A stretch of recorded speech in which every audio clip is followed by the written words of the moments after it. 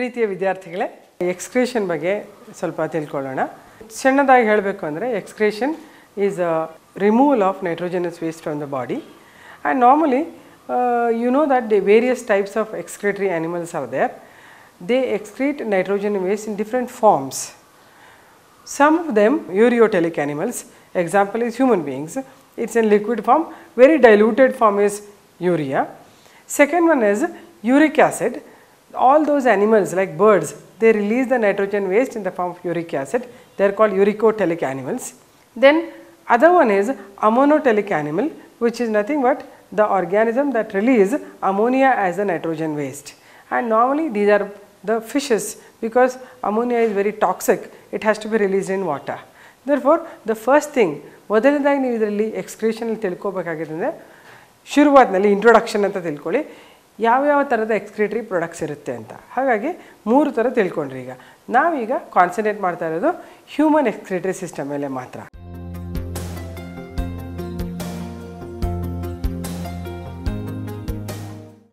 ಅದರಲ್ಲಿ ಕೆಲವು ವಿಷಯಗಳನ್ನು ನನ್ನ ಪ್ರಶ್ನೆಗಳ ಮುಖಾಂತರ ಕೇಳ್ತೀನಿ, ಒಂದೊಂದನಾಗಿ ಓದ್ತಾ ಹೋಗ್ತೀನಿ, ಅದರಲ್ಲಿ ಆನ್ಸರ್ ನೀವು ಗೆಸ್ ಮಾಡ್ಬೋದು.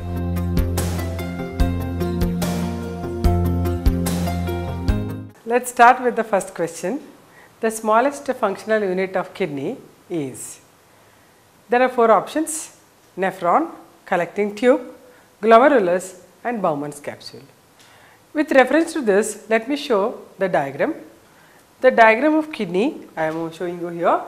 There are 2 kidneys which are bean shaped and they are connected to the ureters that will carry the waste, that is urine, through this and pass into the urinary bladder, and the urine from the urinary bladder is released through the urethra during micturition. Therefore this is the only excretory system in humans. Apart from this, little about the skin and other parts also excrete, but major excretory organs are the kidneys, the 2 kidneys and the ureter, then the urinary bladder, urethra. They constitute the total urinary system or excretory system. Then coming to this question, the smallest functional unit of kidney, that is nephron. As given 4 answers, among that I am showing you the structure of nephron. This is the right answer. As you all know, this is the nephron. The structure of nephron involve the first part, which is the filtering unit. We call this as the Bowman's capsule. The Bowman's capsule inside will have number of blood vessels. You can see the upper blood vessel, which is called as the afferent arteriole, and the next one, which is taking the blood away from this, it is called efferent arteriole. Afferent arteriole bring the blood to the Bowman's capsule, and efferent arteriole takes the blood away from this. So the blood vessels that are present within the Bowman's capsule, that is called as the glomerulus. Bowman's capsule along with the glomerulus, we call it as the Malpighian corpuscle. This can be asked as a question, which is Malpighian corpuscle's component. What are the components of Malpighian corpuscle? If they ask you, you should write glomerulus and Bowman's capsule. Then coming to the continuation, the Bowman's capsule continue in the form of extended tubules, highly coiled tubules. The first tubule we call it the proximal convoluted tubule. Then this is connected to the thinner tubule, we call it as Henle's loop. The Henle's loop has one going down, this is called the descending limb of Henle. The one which is moving up, it is called the ascending limb of Henle. Then it is connected to DCT, that is distal convoluted tubule. Then distal convoluted tubule will get joined to the last one, called it as the collecting tubule. This collecting tubule has many such nephrons connections. So this is the important structure you have to remember, because most of the time this nephron structure is given for you and ask you to identify the right labelings. They would have mentioned it in the form of certain alphabets. You will have to identify which are these actual parts in the nephron. Therefore the major parts I have already labeled, namely glomerulus, which is the blood vessel, then the Bowman's capsule, the filtering unit. Then together we will study it as the Malpighian corpuscle.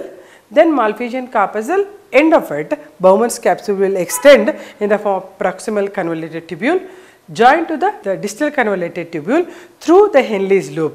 Henle's loop has 2 units, one is descending limb, one is ascending limb. then distal convoluted tubule joins the collecting tubule. Therefore, this structure is an important structure for human excretory system, and most of the previous tests, if you observe the CET questions, this is one among them. In 2 to 3 years once they may ask this question. So, just go through this, and this diagram, if you already you know perfectly, you should know which part it is. So, let us come to the question. It is nephron, collecting tubule, glomerulus, Bowman's capsule. All 4 of them are the units of nephron itself. Therefore, the answer should be nephron.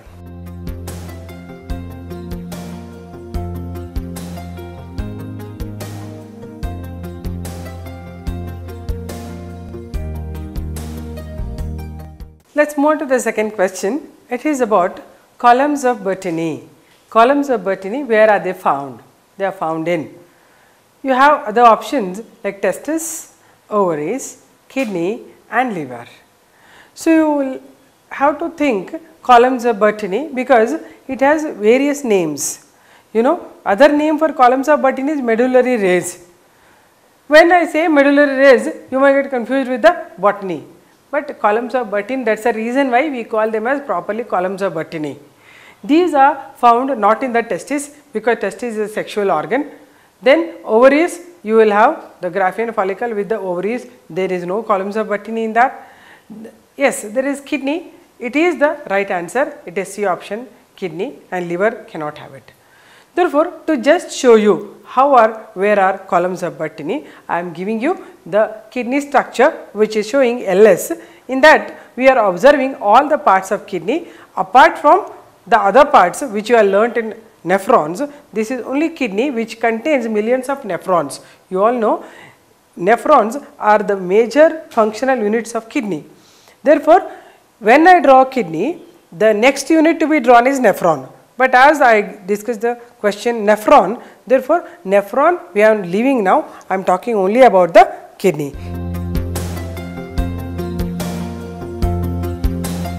The kidney LS shows the outermost layer called as the renal capsule. I drawn light pink color, but anyway it will be reddish in color.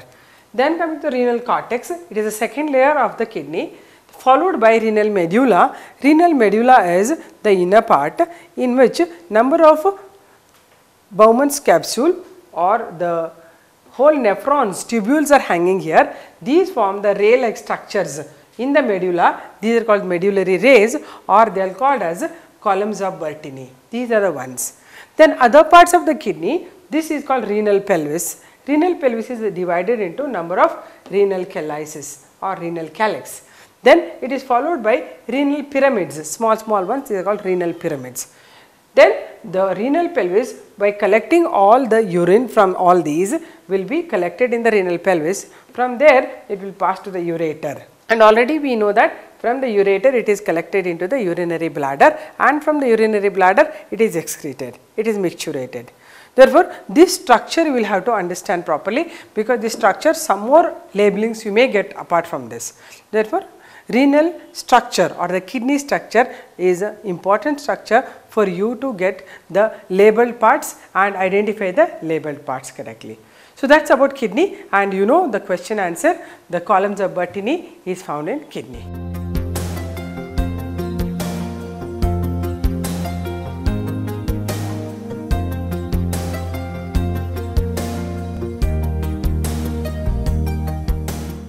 Coming to the next question, it is a man is starving and also without beverages. There will be, what happens if the man is starving and also he is having no beverages? What may be the effect? The option 1 is more urea is in the blood. Second option is less urea in the blood. Third option is more uric acid in the blood. Last one is less urea in urine. So, you must have to think about this, because when the person has no beverage and he is having even no food, then what happens to the urine formation? Then it cannot be filtered because there is no water content, and apart from that the man is starving, no food. If at all nitrogen waste have to be produced, there must be protein, but there is no protein also because he is starving. So, what can happen is he will be having, although urine is concentrated urine is formed, it will get back into the blood and blood will contain more urea. Therefore, first option is right.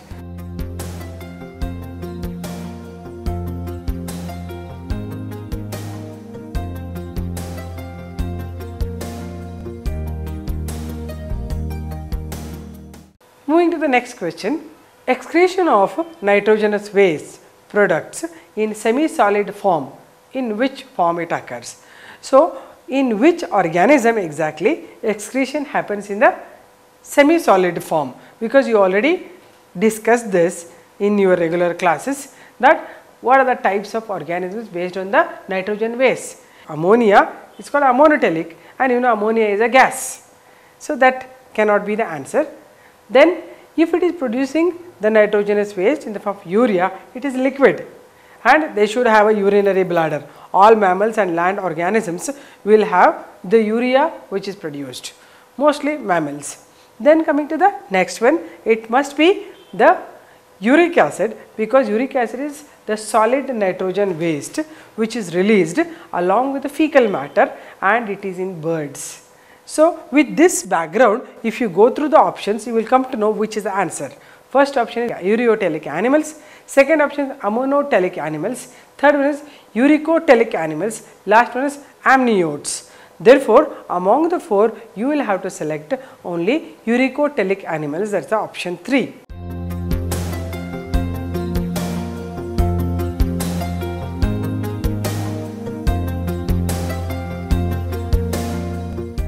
The next question says, which of the following is most toxic waste matter? Means among the option you have to select which is very toxic to the body. If it is present in the body, what is going to happen? Therefore, we are going to study which is the more toxic substance which is excreted.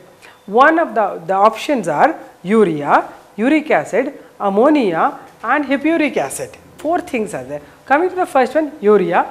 You already know urea is a less toxic one because it is diluted, because it is combined with water, it is less toxic one.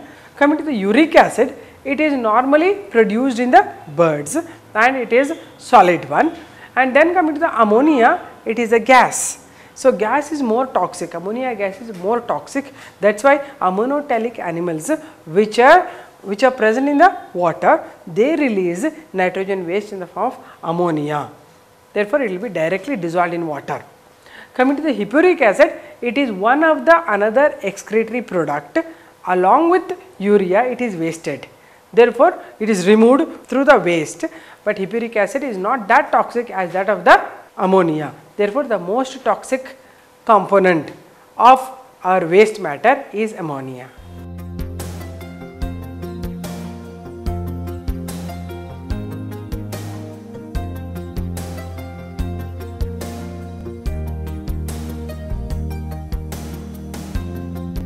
The next question is about the kidney stones. The kidney stones are the crystals of.